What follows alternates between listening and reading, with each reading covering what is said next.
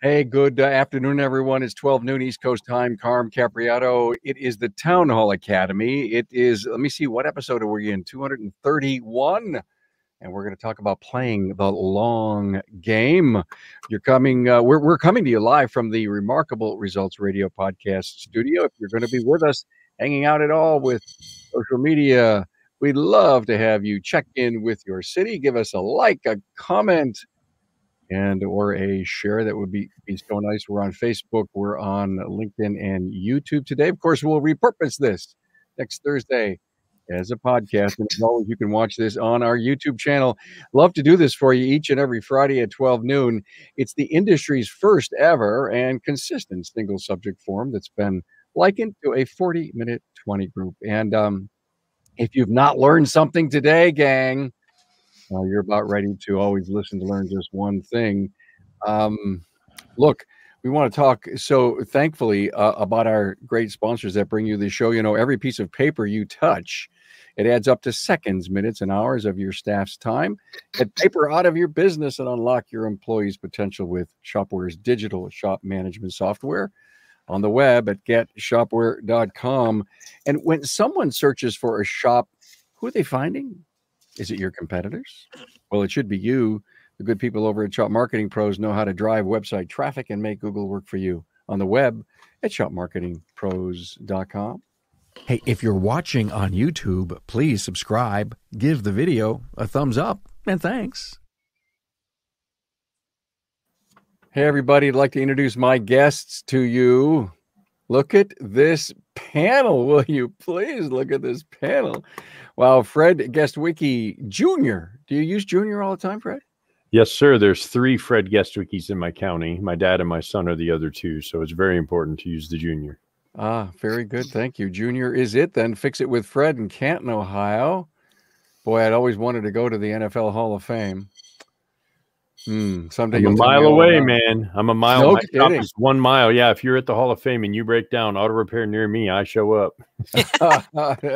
I bet you. Okay. Gilda Dykeman from Cars Automotive and Muffler, Redondo Beach, California, in business with her husband, Michael. Yes, good morning. Hi, Gilda. Thanks for being here. Russ Crosby from Russ's Wrench in Clinton, New Jersey. Hello, Russ. He's stuck. Yeah, Russ is having some problems. He seems to be frozen. Russ was in Town Hall Academy 224 with me a while back as we did comebacks, talking about prevention, reputation, and cost. And look, we're here to talk about the long game. And Fred, I saw you give this presentation in Florida maybe 2 months ago, and I was really moved by it. And I think the strategy behind that is that I guess the point of it all is that, hey, what did we do yesterday, and what can we learn about for today? And we don't really think about what it really means for tomorrow. Where are we going, and how are we getting there? And sure enough, I believe some of the things that we do shape our future, but not all the things that we do, because we have to. And I'm a believer, Fred and Gilda, in reinvention all the time. So I do want to talk about this long game, and there's a bunch of things that we need to talk about: technician, mindset, customers, and I've got so many more things that I continue to think about: succession, training, technology, recruitment, specialization. Those are all, if in my mind, those proof of concept long games that we have to pay attention to. Let's pick technicians for both Fred and Gilda. Fred, what's the long game for technicians with you? Technicians, I can't tell you how many times I've spoken with shop owners. I'll post on Facebook where people are like, where are you having luck hiring techs? What website works best? And when I see that, I think, do you really think there's this obscure corner of the internet that all of the techs are there waiting and we just haven't found the right site? Sure. People with this incredible ability to hire technicians can't find technicians because they don't exist. They do not. They don't. And the way we can play the long game is you have to be growing a technician in your shop. You have to take somebody that is not a tech and give them the skills. What happens if they leave? There's another tech out in the industry that likes your business and can be a advocate. for potential hires. So the way we play the long game, we hire a tech every year. We have a couple local school programs, being high school, adult education, college, and we bring one of those entry-level techs in every year. We brought one in August last year. He already grew to the point where he's almost a B tech. So we just brought an extern in, and he started about 2 weeks ago. This gentleman is on fire. I anticipate that this 2021 could be the first year we hired 2 grow your own technicians in the same calendar year, Carm. We've never been able to take a tech, bring them in and get them on a path to a career, and then bring a second one in the same year. And the only way we're going to populate the world with technicians is by our master technicians passing those skills down to those young people that want to use their hands. Fred, Gilda, I'm hearing so many excuses. It's killing me. I get up on my soapbox about apprenticing. And that if we were going to, there are so many official programs out there for apprenticing, real good, solid, quality apprentice programs today. You'd be crazy not to have one. And no matter what you two are doing, the strategy about growing our own techs is the right move. But I keep hearing these excuses. I can't afford, I don't have any room. What do you say to someone who says that to you? You know, it's really hard for young kids these days. You know, when they're at school, you know, high school level, you know, the counselors, they're all four-year universities, and that's all they have stuck in their head, you know. And so we're trying to mindset the young kids to, you know, because school is not for everybody. College, you know, it's the trade schools, and trying to work with the counselors to open up that, because there's no more in California and where we're at, there's no more shops, woodworking, automotive, you know, there's nothing like that anymore. You know, it's all about, you know, computers, engineering, you know, the higher level education.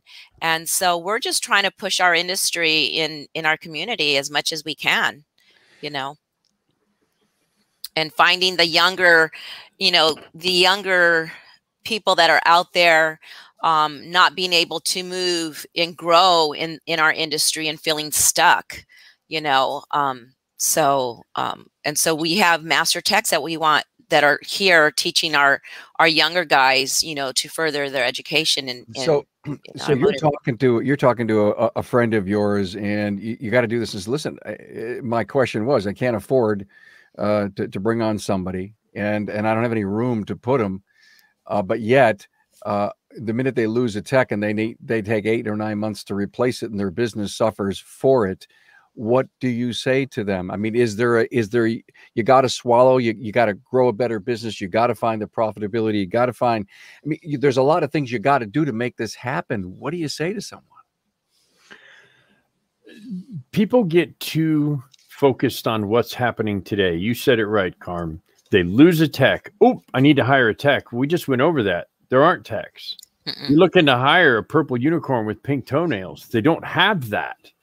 So instead of waiting until you need a tech to look for a tech, look when you're not ready to hire. And people say the same thing. Well, I can't keep somebody on a leash, or there's not enough techs. What if you accidentally found a technician that was ready to join your team, and you're out of space? And what if you accidentally had too many techs? If you think about that mindset, now we're talking about the future, where having too many techs means, oh, a shop across the street closed down. I can rent their building and open a satellite location. I can add on bays. People can be more efficient with the bays they have. There's somebody quits and you're not short staffed. There's so many ways that hiring now, looking today for a technician, every day being today, prevents you from having that regret that you're like, oh, I should have talked to that guy. I have 3 technicians I'm speaking to right now, and I am not hiring. I just added a tech 2 weeks ago. I have 3 technicians I'm talking to, and one of them is a young man that talked to me 1.5 years, 2 years ago before he went into school, and he's a potential candidate for our next Grow Your Own. Gilda, what do you got with this? Exactly what Fred's saying. I mean, we've hired 2 extra techs because they came along and we saw some potential. And actually we had hired 2, and a third one came like the day after we hired the two, and we're like, come on board. I mean, we're heavy right now on techs, but that's the price we're paying to grow them. We saw potential walk in our door and was like, okay, I mean, we got to do what we got to do. You know, we'll be heavy for a while, you know, because our crew right now is getting older, and they're, you know, they'll be retiring in a 5 to 10 years. You know, so you're investing, you're heavy right now, and there are, I think, just too many people unwilling to take that risk of investing that money. And can you all three just say to that person, forget about it? It's the best thing you could invest in. Absolutely. Definitely. Well, and how many posts and talks have you seen where people are complaining they have too many techs? Every single post is complaining. We have a whole group on Facebook just for hiring techs. There's companies that their job is to help you find techs to hire. There is no company that when you have too many techs, you can give them one of your techs to find a job. Because if you cut them loose on the market, they'll have a job within an hour. So I have a girlfriend who's a headhunter, and, you know, for other industry. And I go, well, let me call her and find out what are her strategies of finding people. And she goes, I'm headhunting for technicians for you guys because they can't find them. And she goes, they just don't want to, you know, with the COVID and the unemployment, they just rather sit, you know, taking their unemployment and not working, you know? So she says it's really hard finding technicians for us, you know, so it's across the board. Headhunters are looking for them. We're looking for them. So it's crazy. Don't wait. Basically, don't wait and sit on the sidelines, Russ, and say, oh, woe is me. Be proactive, be aggressive. We've done shows on this. The Homeschooling Association apparently has a lot of great young people that might not necessarily want to go to college. Their parents may not want them to go to college for reasons, and they're looking for a connection to the young people that want to work with their hands. We as an industry cannot sit on the sidelines, to all of your points, for the long game. If we're gonna survive, and wait for someone to walk in, wait for a Facebook ad to click, maybe look for something on Craigslist, wait for one of these great internet companies that are trying to help us hire techs. We have to grow our own. That's the long game. The point of this show is the long game. We're talking about technicians right now. Russ, please chime in, and welcome back. Yeah, sorry about that. They're doing a bunch of work on the lines here, and I dropped out there for a second.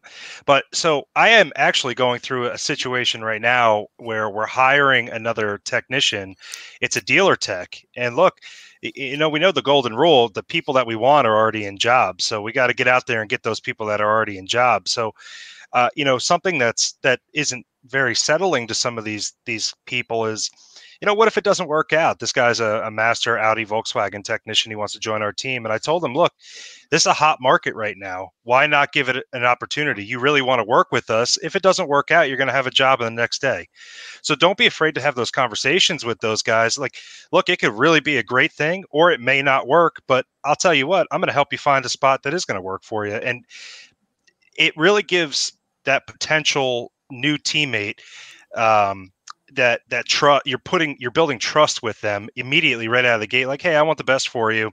I think our shop is the best for you, but you don't have to worry because there's going to be something out there if this doesn't work out. It's not like there's a limited supply of opportunity out there for technicians, as we've been discussing. So when you have those conversations with those people that are comfortable where they're at, don't be afraid to bring that up. You know, and I think that was a turning point in the conversation with this gentleman I was talking about, where he's going to take the chance and come on to our team and give it a shot. You know what? He brings up such a great point. I'm sorry, but I had not thought of that. If it doesn't work out, you could have a job tomorrow. Yep.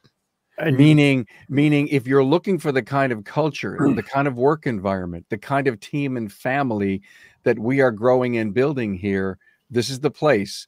I need your talent. You need this environment. You need this program. And if it doesn't work out between either of us, you can have a job tomorrow. I'll find you a job tomorrow. I have friends that are looking for talent like you. I want to reinforce, Russ, I did exactly what you just said with the candidate. Got him in a team interview, and our team interview actually uncovered the guy didn't have enough accountability to match our team. So now he wants in. I don't want him. So I know several local shop owners. If you don't know your rivals, get to know them, become friends with them, because they will help you. And I knew a shop that this guy would fit. Mm-hmm. And I referred him directly to the owner, and the owner hired him. So now I have a shop, or a technician in the industry that I did not hire, that I left him with a good taste in his mouth. So when the guy next to him is like, I'm applying at this place, Fix It with Fred, what is that? That dude's unreal, because they helped me get this job. Yeah. You got to be ready to fulfill what Russ said. If you tell them you can get a job anywhere, you've got to be ready to do what you said. And I did it, and I do not regret it at all, because I know that man will be thankful to me for a period of time. And if he intersects with another tech, I'll have word on the street that's positive. And I also really like what you said, Russ, because people get stuck in their everyday life, and they're afraid to take that chance. They get stuck in their comfort zone, you know, and they're afraid what's out there, you know, and they work for the same company year after year after year, and they don't know what's out there, what's different, you know, at Fix It Fred, you know, or Cars Automotive, you know, they don't know what culture's out there, you know, and they're almost brainwashed not to leave, you know. Any final thoughts on this segment, guys? Like you just said, and Carm, you remember from my presentation, fear prevents you from going into a new world of greatness. People habitually follow what they know, what they do, what they're comfortable with, and changing positions isn't comfortable, but it's what it takes to get better. Yeah. And acknowledge that. Like Russ said, I know it's scary. You get on here, what's the worst thing could happen? It doesn't work out. You can go get another job anywhere. So that's all I had to add, Carm.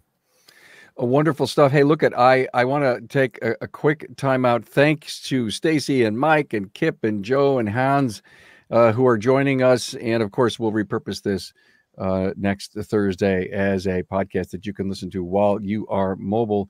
I want to come back and I want to talk a little bit about the future of repairs and technology. And then in segment C, I want to talk a little bit about the long game for customers. But in the meantime, so much thanks to Shopware. You know, when was the last time you heard a customer say, thanks for taking my money? Get Shopware's shop management software, and your customers will be shouting it from the rooftops in overwhelming 5-star reviews. Learn more at getshopware.com. And, you know, your customers want you to do what you say you're going to do. And it should be the same with your marketing company. Shop Marketing Pros, they listen and care, and they quickly respond to do what they say they'll do for you. On the web at shopmarketingpros.com.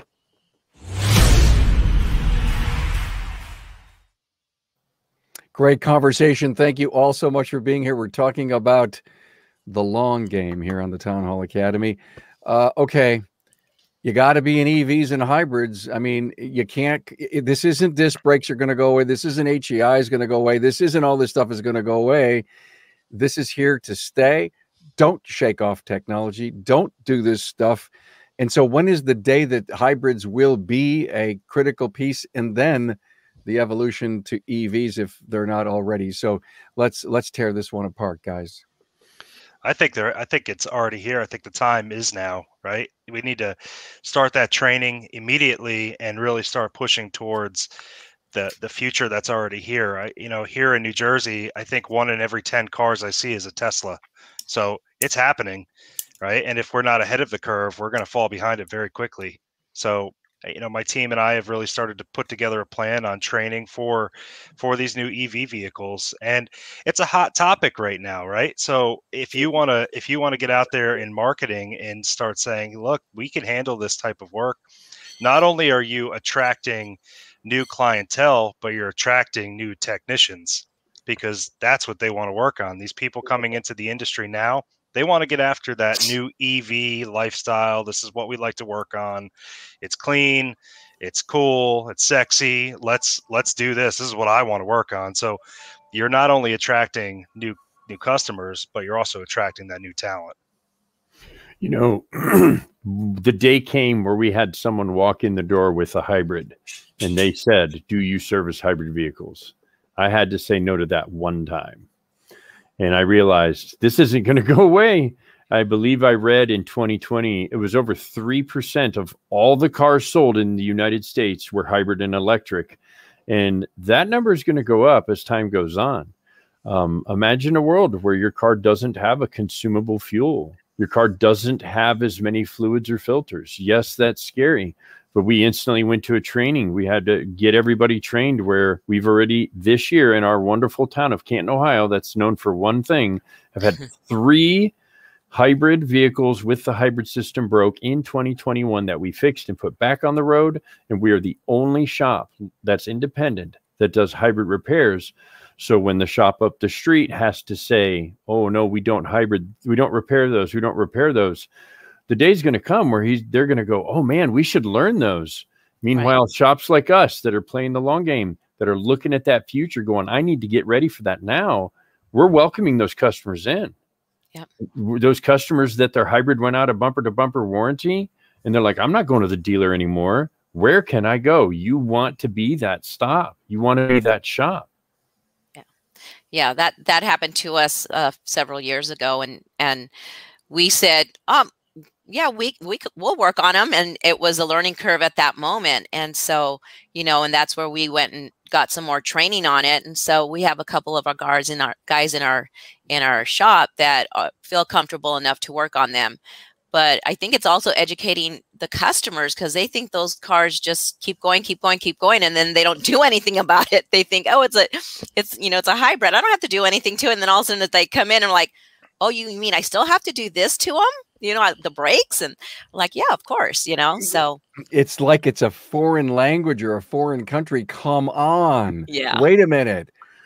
How could someone be that blind to it? But anyway, I won't get up on my soapbox. Well, and with those hybrids and plug-ins and electrics, we have to be ready. This is something you heard me share in my presentation, Carm. I'm going to have to be able to offer customers a fill-up. We're going to become more than just fix the car. We're going to have to offer vacuuming, detailing, recharge my car. And if anyone hasn't looked into what it takes to put in a charging port, look into what it takes to put in a charging port, because at my shop, my breaker panel is maxed out. It's cheaper for me to drop a second electric service at my building than it is to redo my electric system to have the capacity. And I'm glad I did that homework now, because I'm just listening to those customers. And when they do you offer fill-up service? They have it at the airport. They have it at the park and ride. Some of the parking lots even have it. So we need to be ready to just make that phone call and know how much it's going to cost, so we can offer those amenities that those hybrid and EV customers are looking for. Yeah, yeah. Judy Zimmerman, a great friend, been on the show a lot. Zimmerman's Automotive. They're putting in a charging station, I think, out front of their place. And I think I did a little research. Those aren't inexpensive. I guess but I also believe the government may come in and do some subsidizing on that. Did anyone hear anything about that? I believe that there's talk about the fast charge stations, that the government is going to be doing some subsidizing on that. But you got to take a look at your infrastructure around you too, to make sure you can handle that. Yeah. But I think this could be a great thing for us, because that may force local municipalities and government to start creating better infrastructure for our local businesses. So it's pretty exciting. And I wanted to touch on something Fred was going to say, or said before, not to bring up COVID, right? But we all got very creative during COVID on how we're going to better service our customers. So now that we have these EV vehicles coming out, and it's becoming a prominent conversation piece in the automotive industry, we need to again step up our game and figure out, how are we going to better service our customers? What amenities are we going to offer them, like Fred said? And there's a lot there, right? It's not just, we're going to charge it, or we're going to rotate your tires. There's a lot to that vehicle that we can do. So I think as an industry, we really need to step up our game on what can we do. Take apart that vehicle and say, what do we want to give our customers, and how can we do that? What can we give them? And I think that will open up our eyes a little bit more, and not be so afraid of bringing these vehicles into our shop. And guys, as the landscape changes, you're going to need those EV and hybrid customers in your database, because even though they may have, especially the EVs, may have less work on them, you may not have the average ticket that you're enjoying today. You need thousands of more customers in the database to support a profitable shop of the future. And to me, if you don't start today, again, it's one of those things where in 5 or 6 or 8 years, you're going to wake up and say, woe is me, what happened? Right. By that time, you're left in the dust. Get left behind. All the shops that aren't preparing for this is part of thinning the herd. They're going to look up, it's going to be too late. And yes, there's going to be less visits per year, but there's going to be less independent shops offering service for those visits. So it will balance out where we will be busier. We'll have more cars because there'll be less shops to choose from. One guy dies from fixing a hybrid or electric while they're working on it, and the whole landscape of working on hybrids will change when you see a YouTube video of somebody on fire. And I mean, we're in California, so in Los Angeles area, everybody has at least one hybrid or one EV car in their family. And so it's just, you know, they're gonna find somebody that's gonna work on it and move on, and they're gonna work on all their cars. So you need to be prepared, you know, because you're just gonna lose not just their hybrid or their EV car, you're going to lose, you know, their gas car too. That's a great point. There's like you forget that these people are dabbling in buying these EV vehicles, but I think what's the average? It's 2.5 cars per household in the United States. So you bring in that one person, it's easier for them to deal with one location. So you're going to get those vehicles that you didn't have before. Yeah. Hey guys, I'm going to take a break. We'll go into segment C here in a minute, but I'm going to be doing an interview soon with a gentleman in a partnership group that are putting up EV only shops. EV only. So I already had a pre-call with him.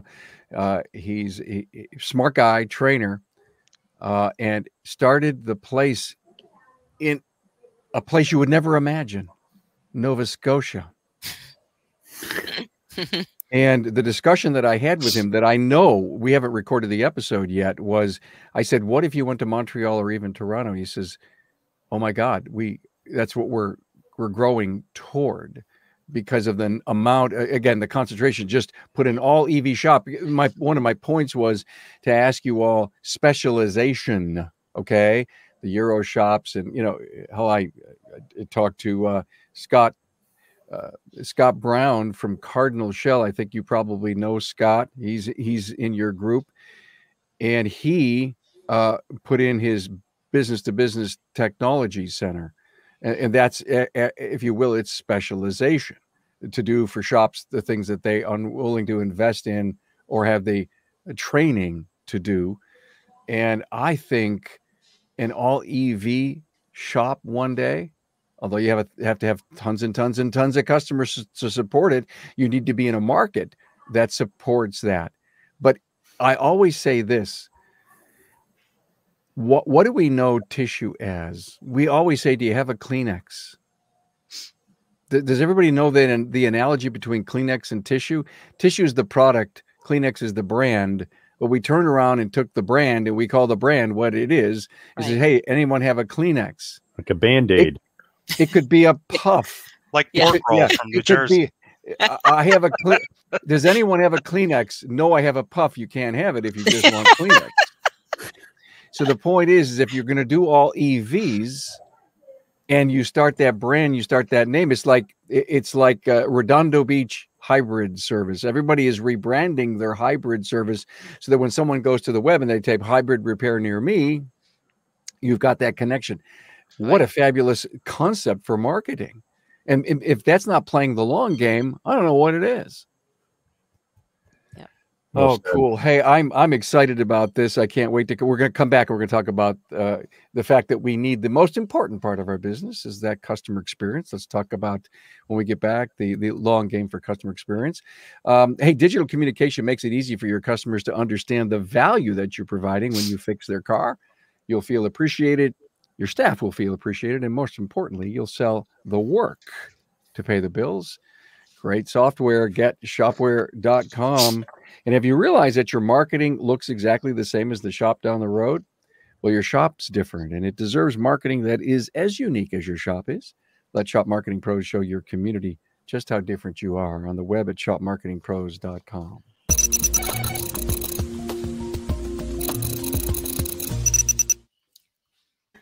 FYI, you guys are just on fire together here. I just want to give you a high five and a compliment. We're going to have to come back and either do part 2 or something else, because you're clicking in a great way. The long game on customers. If we don't have the right experience, we don't have repeat, and we don't have a sustainable business.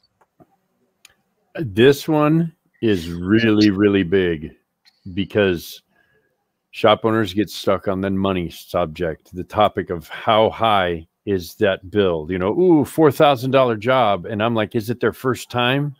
Yes. Oh, no. I don't really want a first-time customer to spend $4,000. I don't. I want the $4,000, but I don't want the customer to do it.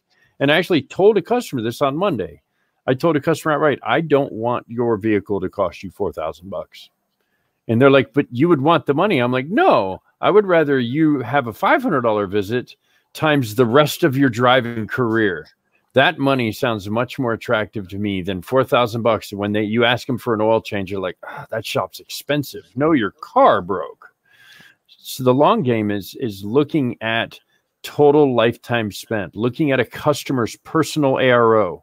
That's something that we look at, is what is that customer's ARO? How much do they spend? And if they've been there once and their ARO is $4,000, give them a free oil change or something to get them to know that it's not $4,000 every time they come in your shop. Yep. Cleaning somebody's clock, that's the hard, and it's not our fault specifically that their car broke down because their fuel pump went out and their shop they've gone to hasn't done an inspection in 2 years. So you pick it up, it needs all the brakes, all the tires, a front end, an alignment, and a fuel pump.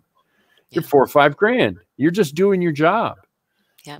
So telling the customer, I don't need you to spend all this money at once. I'd rather just like change your oil and put a couple filters in it, or change your oil and do some brakes. And voicing that's your motivator to a customer. I was so stunned. It was a new customer. I'm like, well, worst thing, I already think they're not going to come back because they're spending $4 grand and it's hard to get over that. But telling them, they were blown away. They were completely blown away that our motivation wasn't today. Our motivation was your whole driving career. But your motivation was safety and reliability, number one. I mean, they don't want to spend that kind of money, but you're there to solve their problems, not to fix their car. Correct. Yes, service industry, not repair industry. Yeah, and I love what you said. I would love to stretch that discussion on the communication side. You know, are we over communicating, under communicating? You know, your heart went out to them. It says, listen, I don't need you to be a brand new customer to spend that kind of money. I want you to come in here. I want you to keep your car lots of miles. If you become our customer, you come back and we do what we want to do for you, you're probably going to have a whole lot less invested per visit. How are we telling people that, Gilda? Yes, definitely. We started many years ago, and we were in the repair business, and now we've switched, you know, many years ago, that we are here to have you safe on the road. You know, we're here for them, you know, so their life is not crazy. You know, give it to us. We'll do the craziness, but we want you safe out there for your customers, you know, for their everyday life. You know, they don't need a wrench put in their day, you know, and break down. So, you know, we are always constantly, let's keep it running. Let's keep the long haul, you know. Like Fred said, you know, we had a customer in, you know, last Friday, and his bill was $9,000, and it was all maintenance. And it was his previous repair shop just changed oil, and that's all he did. Never recommended anything. And was like, we can do this in pieces, you know, let's bring it back to part. He goes, no, let's do it all. I want to be safe, you know, and that was, you know, how we presented it to him, you know, so. I think another aspect to this, playing the long game with your customers, is really letting them know what your mission is in owning a business, right? In my shop, and I believe in my my friends here on the show, you know, our passion is really helping people. And when you really teach your customers, hey, look, when you're investing in your car, you're also investing in your community. You're investing in your kids' little league softball team. You're investing in all of these other things that you don't typically think about. Let your customers know that that's who you are and that's what you do as a company, because I feel like their kids are going to continue to play local sports. They're going to be involved in many different things. Families are involved with local charities and things like that. So when your customers know what you're actually doing behind the scenes, and the repair business or service business is really just a vehicle to help the community in a better way, I don't think there's a better way to really lock onto that person in a very deep, meaningful way. And they're going to want to come back and spend that money with you because they know where it's going in the end. It's not just lining our pockets. It's putting flowers in the community and making the place that they live a better place to live. And, helping their kids out and helping those that need help. So I think that's a huge part in playing the long game with your customers, just telling them what you're actually doing as a business, as a community. And when you go to talk to these customers about the long game of their vehicle, ask them how long they plan on keeping their car. That's the thing we skip. What's your plan? I have a customer that's here today that owns 3 vehicles, and there's only 2 drivers because they inherited a vehicle. And the vehicle they have here today, based off their inspection results, they're like, you know what? We are now going to drive this car and change the oil until it blows up. Like, we're not fixing anything else. It's our spare car. And now we know that car is no longer part of this long game plan. Right. Our advice can change. So when we see that car, we can go, okay, this is what's going to end this car. It's time to sell it. And then the other 2 cars we get to maintain for 200,000 miles. You don't always want to push that super long plan, that long-term plan, because the customer might be like, I'm going to look at cars this weekend. Yeah. And then you get an opportunity to, like, let me be a part of helping you pick that next car. I want to help prevent you from picking a car that when you bring it to me for an oil change, it's going to need a bunch of stuff every time. Let me be a part of that decision-making process for your family, because I'm a professional on cars and I know what cars suck and what cars don't. I want to help you pick a car that's going to do what you want it to. And when you have that open conversation, you're locking them to you for life. You're telling them you care. You're offering to be a part of their team, not them against you, them with you. Guys, is the only way that this strategy, the long game on working with customers, communicating with them to the degree you're talking about, is the culture of the business the baseline for this to work? Because I'm asking that question. I think I know the answer, but again, let's talk about the naysayers or the people that are on the fence. And this is, Fred, this is great. Ross Gilder, thanks. But how do I get started to have a relationship like that with my customer? Would the first question be, does your customer trust you? And if not, why? So when I'm listening to Fred a moment ago, I had this kind of epiphany, right? Like, we need to put ourselves in the mindset of a financial advisor. We are a service advisor, but we're a financial advisor. We need to look out for what's best for them and their investment. And if what Fred was, the example he gave, this person's not really going to put any money into this car. Okay, now I can advise you in a way that really speaks to you, right? And in a way that you want your life to proceed with this vehicle. So I think that if you really put yourself in that mindset of, you're their financial advisor, you're advising them on what to do. Now they're going to feel more comfortable, and you're going to build a really deep bonded trust. When they're going to sense that mindset, they're going to sense that you're not after their wallet, you're after their well-being. And when people can tell you're giving them that good advice, it's so much easier to maintain that trust. Right. It's just asking the questions and knowing where they're at with that car. I mean, you can't make the assumptions that they're not going to fix anything, or they're not going to spend the money. It's, everybody has a passion for something, and it could be their grandma's car or their dad's first car. And I'm going to put whatever it's going to take to keep that car running for the rest of my life and my kids' life. So you have to have that open communication, hearing the clues that they're saying about, their life, their cars, their family, and know where, where their mindset is. So then we're at the same level of, you know, of their vehicles. It's you just open communication. All right. So I did ask that made a comment on the importance of the culture in your business that, you know, again, seeps back out to your customer.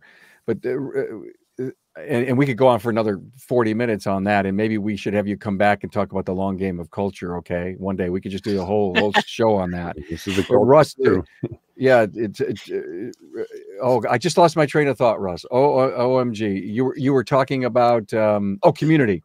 Yep. So important. Are we putting up our trophies and our plaques, you know, the news articles in our showrooms, in our lobbies? Are we including them in Facebook? What are we doing to be sure that people understand we're a pillar? And if we're not a pillar of our community, shame on you.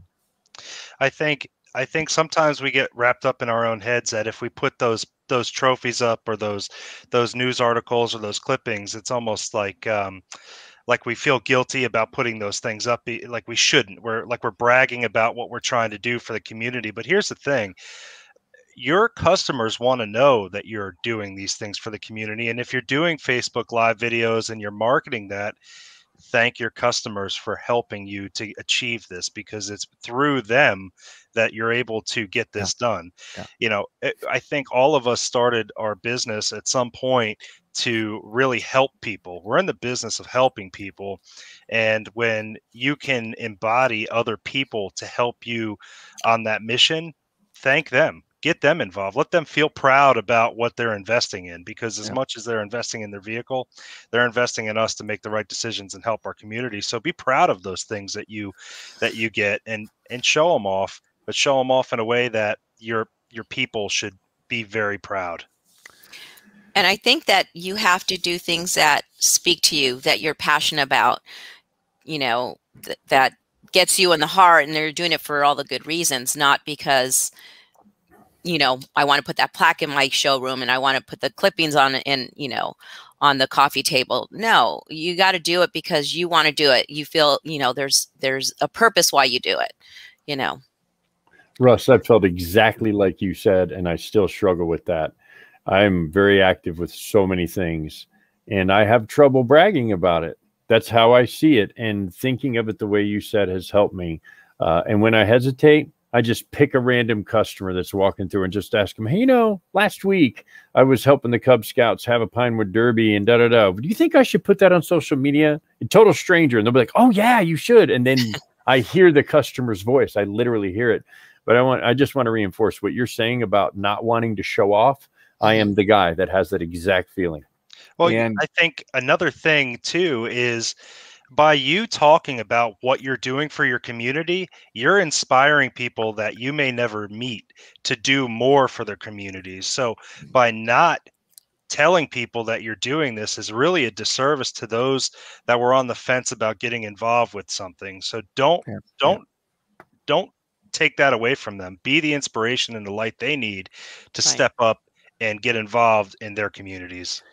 I was recently down in Maryland at Dynamic Automotive, their 25th anniversary, and I toured 3 of their shops. And in every place there's, if you will, the wall of community fame, and there's even, you know, those curio type trophy cases in glass where anything that was ever given to them because of their community outreach was there. And if there was an article done on them, they got it laminated and it's up on a wall. And every one of the locations, doesn't matter which community it was, out of the 5 locations, they all share in community as a whole. And it's amazing how people come out, and the mayors and, you know, all the people that are the Chamber of Commerce people, they're all out in support of this great company. And they have family culture, they have community culture, and it is a marriage. It is a bond. And I'm really glad we brought that up. I think that's something that we just don't pay enough attention to. And I love the strategy, guys, is I couldn't do this without you. Why we're giving back to our community is because we have great customers like you. And what's wrong with saying that in a live or, you know, in a typed ad on Facebook, just by promoting the fact that, you know, we got this classic car on here, and, you know, and again, this is another reason why why we give back to the community. Yeah, this was great. I so enjoyed this. You guys sounded good. You clicked, and it was great. And so maybe we have to do this again. And I know you can pick three additional topics so we can talk about the long game.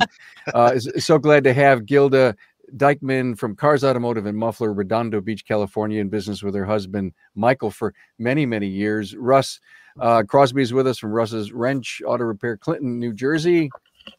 And Fred, thank you for bringing us this great topic. And, you know, I met you for the first time down in Florida about a month and a half ago now, I think. Fred Guestwicki Jr. Fix It with Fred, Canton, Ohio. Thank you all so much for being here. Thank you. Thanks for Have a great 4th of July, everybody. Everybody be safe.